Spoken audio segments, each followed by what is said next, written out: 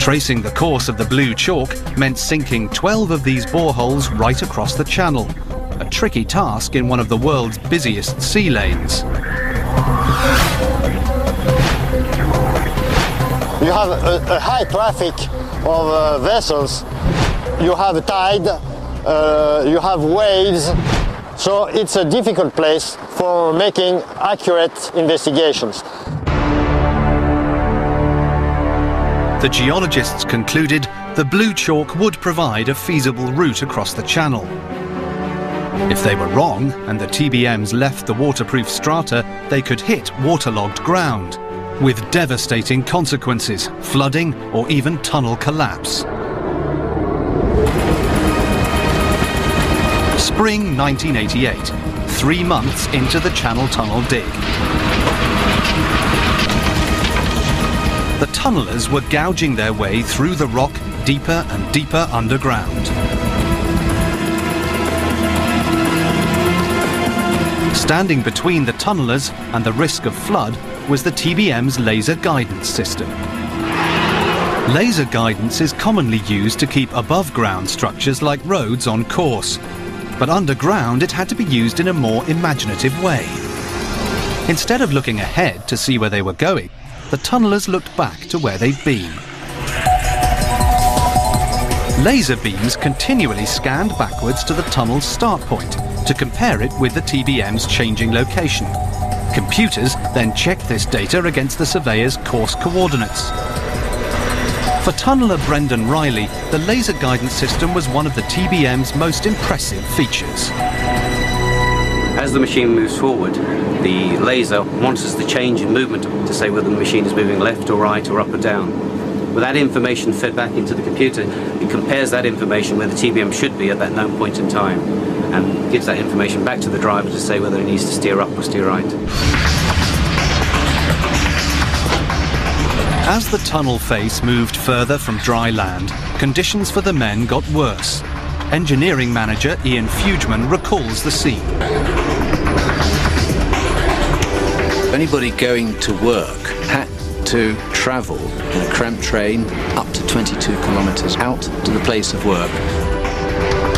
By the end of the dig, the workers' trains had clocked up enough miles to go to the moon and back 4 times.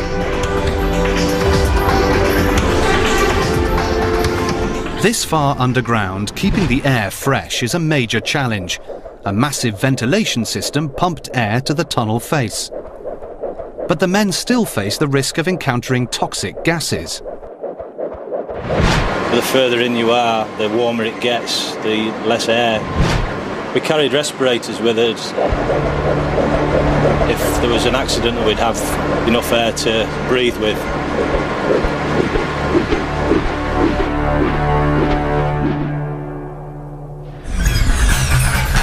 But Chief Engineers Gordon Crichton and Laurent Leblanc, the frontline commanders of the tunnel dig, were starting to breathe easier. The schedule was holding up, and so was the layer of blue chalk. But what happened next came without warning.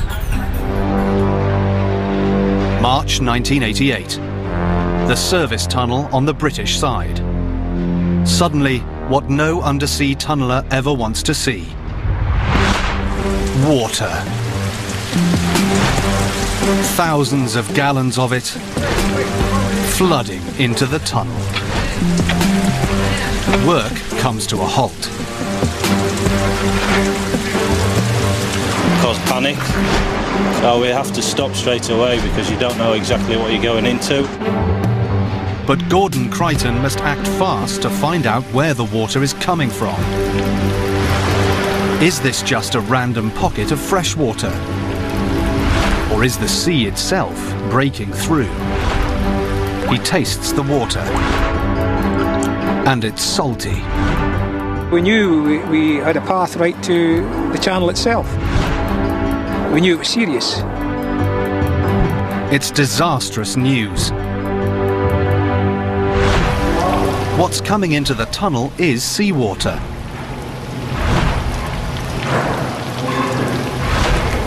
The men know that above their heads there's 3,000 billion tons of it.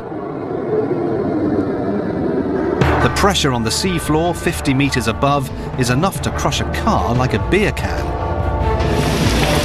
Now, in places, the water starts to burst through with the force of a fire hose, 300 litres a minute. Then, a crack appears in the tunnel roof. Rocks start to fall. The water is pouring through fissures and loosening lumps of the tunnel roof. The British tunnellers might just be on the edge of disaster. If the cracks worsen, they might let in enough water to weaken the tunnel. Ultimately, it might even lead to the tunnellers' biggest fear: collapse. Chief Engineer Crichton must find a way to plug the leaks, or they could face catastrophe. But how could this be happening? An 18-month survey identified the special layer of rock called blue chalk that was meant to be waterproof. But the geologists are quick to point out that surveys based on sound waves can reveal the course of a rock layer, but they can't give a definitive picture of the rock's quality. Now it turns out that the stratum of rock the tunnel is driving through is fractured, riddled with fault lines and cracks, something the surveyors could not have foreseen.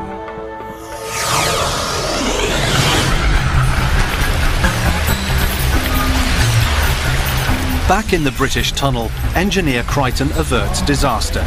The men plug the leaks and concrete liners are replaced by stronger cast iron versions. Crisis over for now. The tunnel tigers start to inch forward again.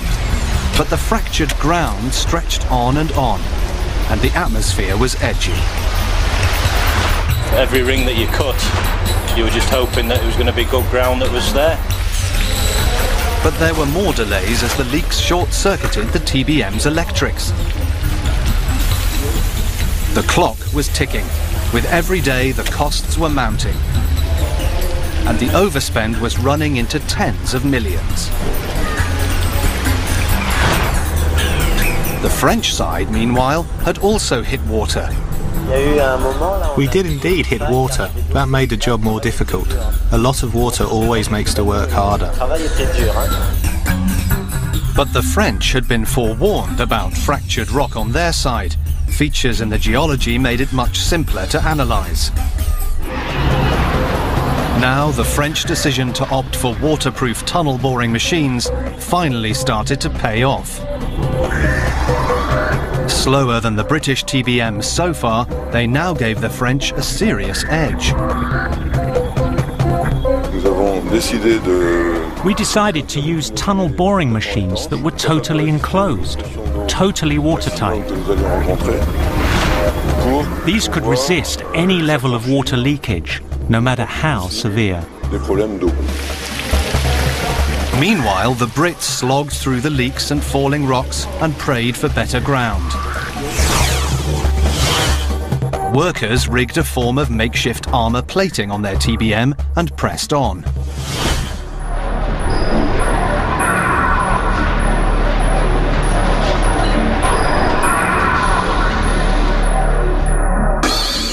January 1989.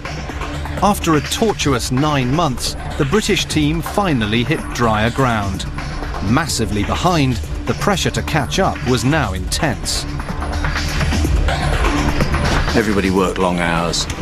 We had to do it to the time. We had to do it to the programme. But at last, the Tigers were smiling. The ground conditions come right, everything seemed to fall in place, and then we start taking off. The British tunnellers fought their way back into the race. We've done over 400 metres quite a few times in a week, and I personally think we could have done the half kilometre. But success came with a sting. The British progress started to stretch the supply of lining slabs. If the slabs ran out, their dig would grind to a halt, with a multi-million-pound meter ticking. January 1990. The French and British tunnelling teams were 2 years into digging the record-breaking Channel Tunnel. The competition between the two countries was fierce as they dug out from their coastlines. If all went to plan, the tunnels would meet up some 18 kilometres out, midway under the English Channel. Flood and rock falls on the British side nearly spelt disaster and set progress back weeks. But now the Brits were catching up again, and the race for the halfway point was back on with a vengeance. But there's more to building a tunnel than high-speed digging. Above ground, a huge round-the-clock operation kept the project fed with vital supplies. And the most crucial ingredient of all, concrete. Each slab weighs as much as a pickup truck. The French and the British together need 750,000 of them to line the tunnel. In Britain, special trains carrying 4,500 tons of slabs, enough to construct 100 average houses, speed back and forth to the coast. But the British team was about to hit another problem.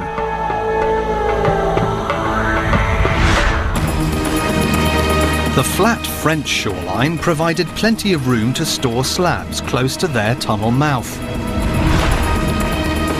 But 50-metre cliffs on the British side hugely restricted storage space. And as their tunnelling rate increased, space got tighter and tighter. If it ran out altogether, the supply chain would slow, the dig falter, and the mounting overspend could spin out of control.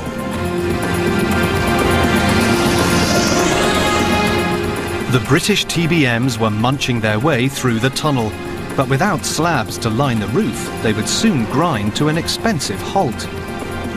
Luckily, somebody had a brainwave. Every day the TBMs produced up to 36,000 tons of unwanted rock and earth known as spoil. Why not use it to solve the storage problem? The spoil could be deployed to extend Britain's coastline out to sea, providing desperately needed space. It was an audacious plan. 17 million tons of spoil, enough to fill over 2,000 Olympic swimming pools, were dumped into the sea. The storage problem was solved, and Britain grew by 90 acres. That's the area of 68 football pitches. Underground, the moment of truth was approaching as the French and British tunnellers edged ever closer together, towards breakthrough point. The tunnellers were intent on reaching the middle first. The engineers had bigger worries. After 3 years and 37 kilometres of tunnel dug, would the two halves actually meet in the middle? The British reach what they think is the rendezvous point first, but are they anywhere near the French? As a small drill bites through the soil, a current of fresh air wafts through. Air from France. French and British workers race to punch through the last few centimetres of rock that have separated the two nations since the Ice Age. And then, an epoch-making moment. They're through! They're through! They're through! Hey!